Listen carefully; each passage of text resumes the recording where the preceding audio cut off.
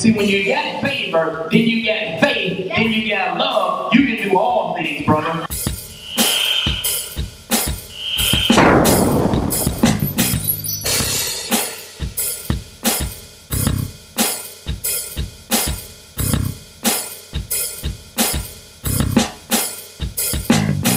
Here tonight, I'm super excited. We are a missionary Baptist church flowing in a non-denominational spirit. 59 years ago, the Reverend Dr. William Harris started this ministry. Pastor Burns took it for 12 years. Now, I've been here for 12 years. Hey, I'm not that old, but this is a powerful ministry. We're flowing in a spirit that's unbelievable.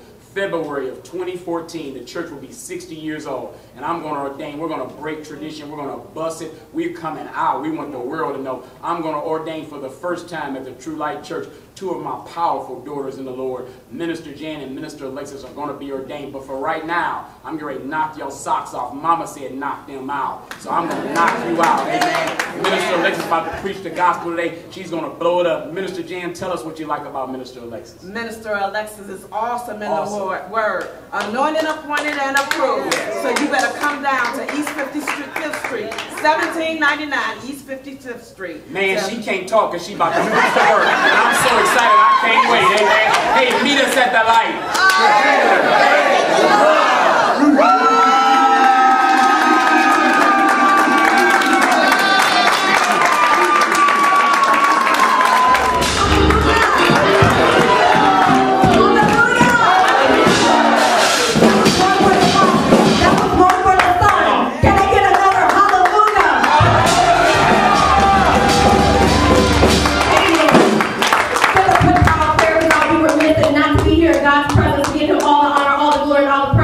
Father God, I stand here humbly before you, boldly before your throne. Thank you, Heavenly Father, for the mouthpiece that you allow me to be. I ask, Father God, that I decrease right now, that you may increase. That the words that I speak are your words, that are words by God. That I speak your words to power.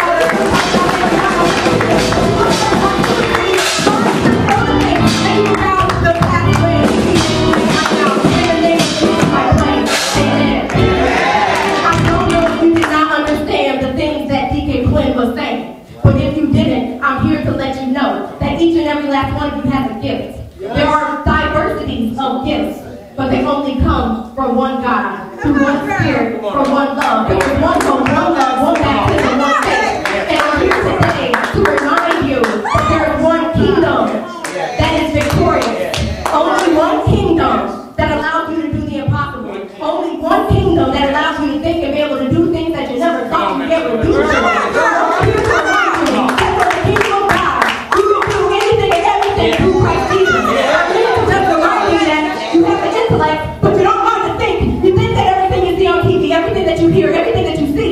It's not always for you. There's only some things that are for you, and the things for you are only for you. So I'm here to remind you that we've been in a series. For those of you that have been remissed, that have not watched on television on channel 21. Those that have not got on a computer and went to www.kazradio.org. For those that don't tune in to Radio AM 1000 every Thursday from 2 to 3,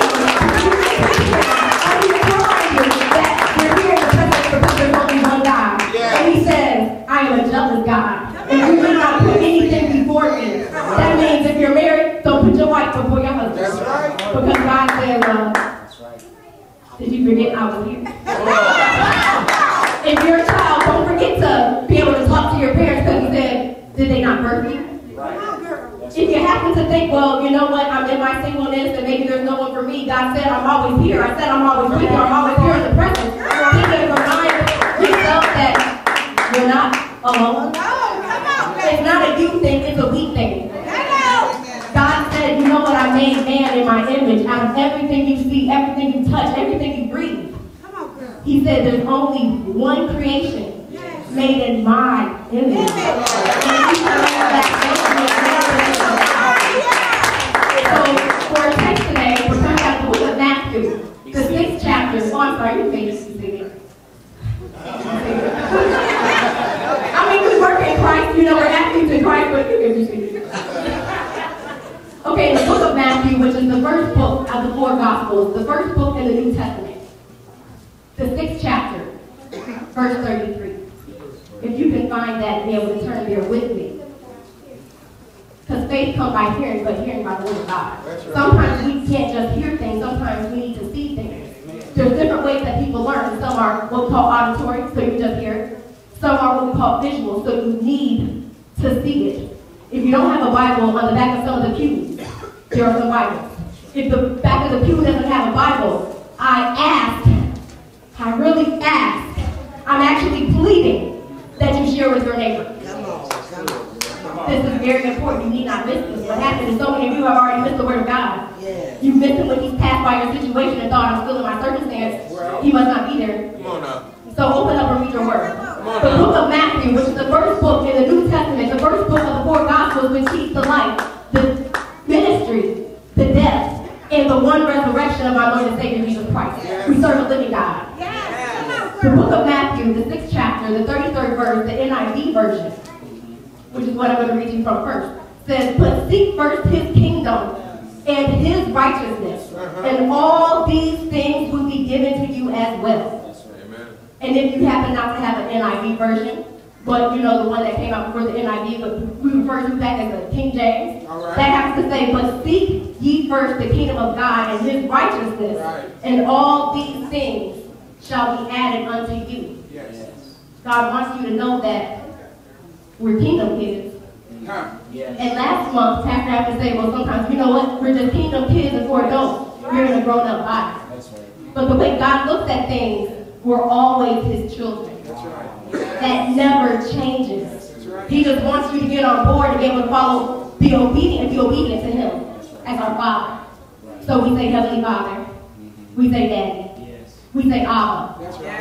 And we say that because he gives us what we need. And so I'm here to remind you that he says to your children, don't forget that I'm here and that there's only one kingdom, it is my kingdom. But you need to know how to seek me. You need to know how to seek me.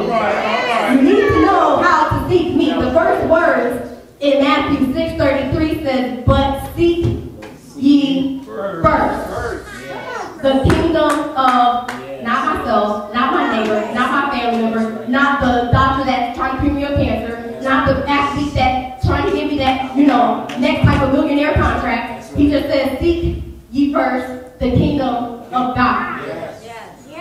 But some of y'all are kind of confused on what the word seek means. You kind of think, well, I can seek him only on Sundays when I come to church. So you think maybe I'm going to seek him on our teaching day. So you think maybe I'm going to seek him when I feel down and I'm every single day. Sometimes I only seek him because I think that in my mind I can't understand the words that are coming out of the preacher man's mouth. Or the preacher woman. Or from the child, because he says, a child shall lead them. He didn't say, maybe when the adult couldn't, then the child will. He says, and a child shall. That means it's going to come to pass. That means it's going to happen. There's nothing stopping it. It's inevitable. So I'm here to still remind you that, dear children, it's inevitable that you remember to seek first the kingdom of God. To seek means to also acquire. To seek means to be able to go and ask and look for something. To seek also means to go and to discover something. So man didn't actually discover the dinosaurs. They were already there. We just happened to go and do things in order to make it come out. In order to say, come on, feel it. So when we seek God, we're able to go and be in a position to unveil the things that are within us. And within us is a treasure. Within us are things that on the outside you can't see. I happen to know, not just because it happens to be mentioned in the Bible, but sometimes that is in textbooks. Sometimes I see it on TV. When I go to the hospital, there's a thing that they do when they say I'm about to get a shot, and I think, ooh, or they say I'm about to draw blood. And I say, ooh, it's not going to hurt. Ooh, I don't know what that's going to feel like. Ooh, I don't like looking at blood. Some of y'all may not like looking at blood, but it happens to be running in us. Right now, can you see my blood? Can you see it? Do you believe it's here? That's the way God is. With the things he's put in us. You can't always see it, but he says it is there.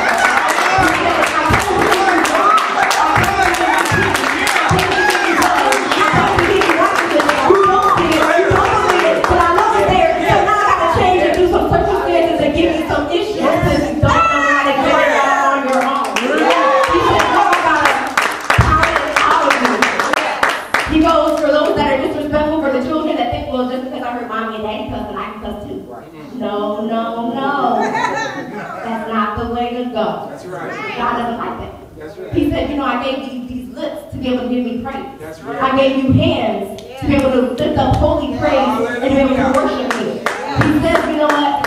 I created you to be a worshiper and a praiser. Come on. But my children don't know how to worship me. I told them to come before me and worship me in spirit and in truth, but they don't open up the word to find the truth that's within. So now I got to go and be able to teach you. He said that you need to come. Children, tell your parents, Mommy, Daddy, I need to go to church. Yes. And parents, when you hear them say, Daddy, Daddy, I'm going to go to church, and you want to sit up in your bed because you're tired. For whatever reason, whatever you did the night before, or the fact that a baby was crying, kept you up all night long, and you decided, you know what, I really want to rest. Not saying your body doesn't need rest, because it does. All right. But he says, the children, let them come unto me. If you stay in the book of Matthew and you flip a little further to the 19th chapter and you look at the 14th verse, that's where he says, let the children come to me. That's right. He says, do not hinder them, for the kingdom of heaven belongs to such as these. And at that point, he was talking to his disciples. And the disciples were the chosen 12 that Jesus happened to say, you know what, come along with me. And they didn't ask questions like we do today. We asked, well, what is it going to be like? Well, how long is it going to take? Well, what is it going to be? Can I go and give you something free? But you also want something free. But God said, you know what, I love you so much. I already sent something that was free, but you don't even know how to obtain it and get it because you only think about yourself. He was telling the disciples when the children were coming up to him, just coming up, like, Chandler, come on up. She was like, come on up. They were coming up. The little Darius was coming up. That Chandler's son, no. He was singing over here. So they were just coming up and coming up. And Jesus was laying his hands on them. He was praying for them. And he saw other children come up, and Jesus laid his hands on them. And he was praying for them. And other children were coming up, and he laid his hands on them. And Jesus, was praying for them. The disciples said, no. Mind you, they're supposed to be thinking, what? Kingdom, they already here with the man of God in the flesh. The one true living God in the flesh. And he was telling them, Jesus, we can't let all these children come up to you. That's right. Let's push them back. And Jesus said to them, after he said let them come, hinder them not. Right. So I'm speaking to you right now, parents, and letting you know, dear children, that you always need to tell your parents that they need to come. Because when you ask them and they decide not to, Jesus said, I don't know what Bible you have, but the words are in red in Matthew 19:14. Suffer not the little children, let them come unto me. So when you say, I'm not going to go today, Jesus already told the disciples, don't hinder them. So as a parent, you are hindering your children. You're hindering your children from coming to Jesus when you are sick and come. You are stopping and blocking the blessings that you want them to receive when he lays his hands on them. And you are preparing them. And he just says, I already said, let them come. So there's nothing that needs to block what the children can hear. Nothing that needs to block what is taught to their spirits. Because there are things that we can't see. There are things that are already going on. There are things right now from the heavens that are already wanting to say, you know what, for that person that wants to go and be hateful towards you, you know what? Shh, put them over here. You know what, that person that wants to sit there and sabotage the blessings for you, shh, let's put them over here. And every single day, God is licensing, and he's licensing, and he's separating, and he's teaching all the time, 2 hours a day, 7 days a week. He is constantly interceding for each and every last one of us, but do we listen? Or are we too far away because we never knew what to do to seek him? Are we too far away to know that he already went to seek us? He was waiting on us to seek him. He said to seek you when back in the garden, you decided to be disobedient. And then I was still seeking you when the children of Israel ended up being disobedient and they were waiting on my promise because I'm faithful. You know, he was still seeking you throughout the Old Testament time with all the miracles and all the things that Jesus had to propagate to be the oracle to be the mouthpiece to be able to speak. He said, I'm still seeking you because I created a better way because you cannot follow my laws. That better way was Jesus Christ. He said, I came to be the propitiation for your faith. He said, I came to be able to set the captives free. We're all set captive until we know him. He said, you don't know him until you get to spend some time with me. But you don't get to spend time with me when you hear the word of God, because you're not from your mouth all by yourself.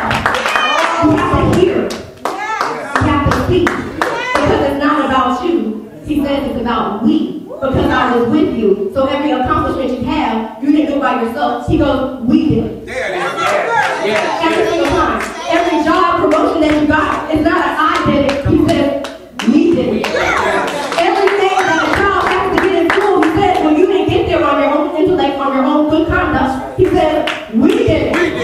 But you understand that the we exists. Because he said you forgot about me. He said you forgot to be able to look for me, to discover the purposes I put inside each and every last one of you. When we seek the kingdom of God, it said in his righteousness. The kingdom of God is the realm that we've been teaching on, that God's will is fulfilled. Yes. But you don't know your will that you need to do because you haven't sought God to find out what's God's will for me. Yes. When you find out what God's will is for you over time and through a process after salvation, you're able to understand that my will wasn't the will I thought my will was in the beginning. My will is now being transformed into God's will, so God's will is now that we have to. I think that my will is always God's will, and God's will is always the will. That means everything you need to have when you say, let everything in heaven also have here on earth. Well, yes, everything in heaven, let it also be so here on earth. But that only happens when you actually follow his will. So you have to spend time to discover it. You have to spend time to discover God is my will. So all you have to do, unlike the little prayers that we learned when we were little, which is nice to say, now I lay me down to sleep. We don't say first, well, bless mommy or daddy. We tend to say first, now I lay me down to sleep. I pray the Lord, my soul and peace. It's personal. Yes. It's personal. It's personal. My soul is personal. My soul is the place where I live and move and have my being. The Bible scripture tells me that the word where you live and move and have your being. The place that you live and move and have your being can sometimes get tainted and you kind of get to sway a little bit depending on your environment. That's why it's important to be around a concentrated group of people. You don't be concentrated and you want to be sanctified. That means you got to be separated. God already decided to have the little children separated unto him from birth. So as kingdom kids, I'm here to still remind you that you were born to be kingdom. It's nothing that you have to really try to earn. It was given, but you have to seek it in order to find it. And once you find it, you can become manifest because God will remind you, you know what?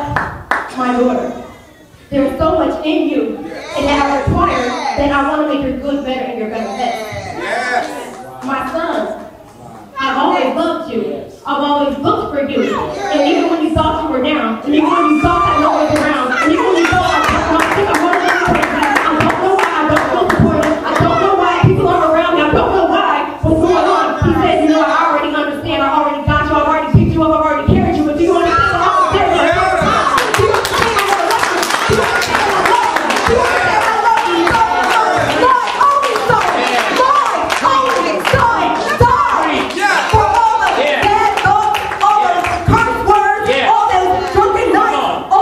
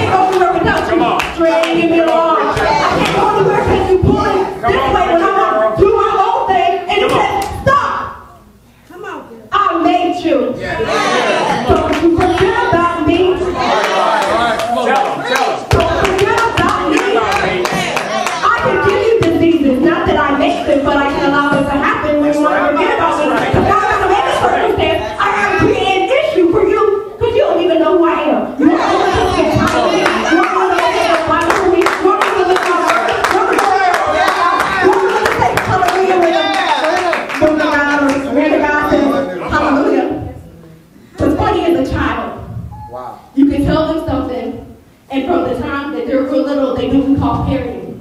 So they'll be like, go get the water. Go get the water. Go sit down. Go sit down. Oh, I'm tired. Oh, I'm tired. And they say what we say. Right after we say it. It's all the time. Sometimes it gets annoying. You're like, Mom, what'd you say? Because you just didn't want to hear the voice anymore. They would just get too annoying. Because everything was, they learn it. They're learning. And that's how we are in Christ. We're always learning and learning and learning. But he doesn't mind when you repeat his actions. He doesn't mind when you recite his words. He doesn't mind.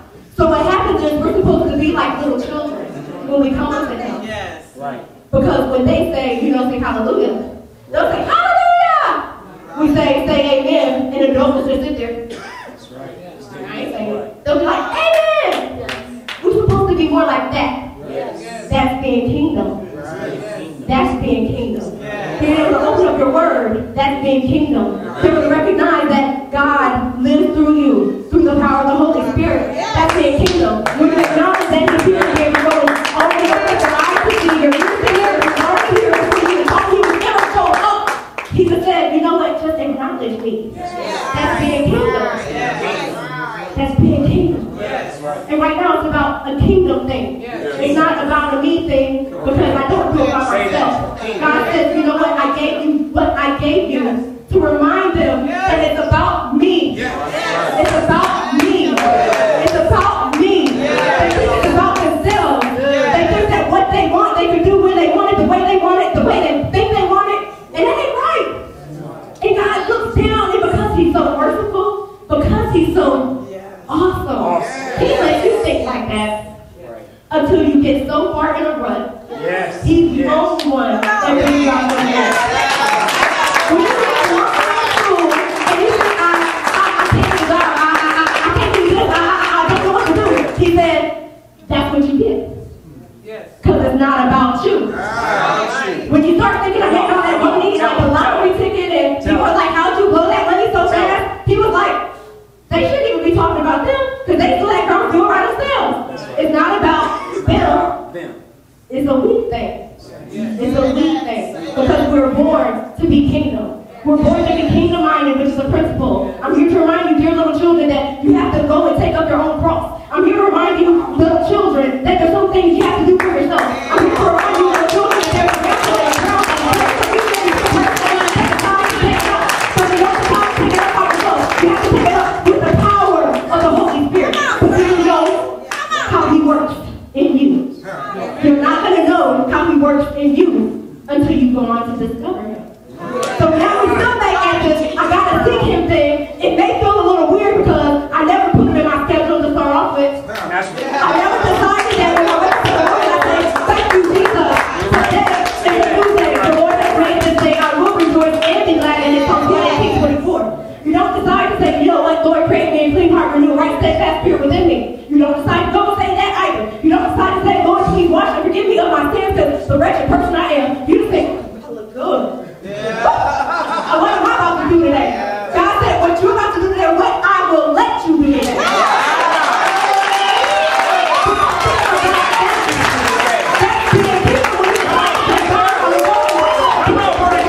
You are my everything. You are the only reason that in my soul I live and move and have my being. It's not about all that trash you want to eat, because you know the body is the temple of the Holy Spirit. I can't decide to do much, but then when I do seek Him, I know my purpose. I'm trying to walk in my destiny. I feel unblocked. I know this block based on what I did to this temple. And God said, you know what?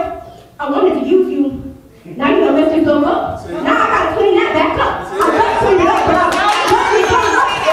Clean you up again and again and again. Because He said we were born to be kingdom. So He doesn't mind cleaning you up. My pastor always says, you know what? You happen to go and poop, and I'll take the poop and scoop, and I'll pick it up. He says, all that is that you got, that is my job. God said, that ain't my job, and I'm placing on the undershelf to still do that because you don't even believe I can do what I can do by myself. I had to send you somebody that you could physically see, because you don't believe that I'm always there. You don't believe that when you wake up in the morning, you open up your eyes, and you decide to see, I can't 5 minutes from my alarm clock. That ain't open up your eyes, I'm able to know there was an alarm clock.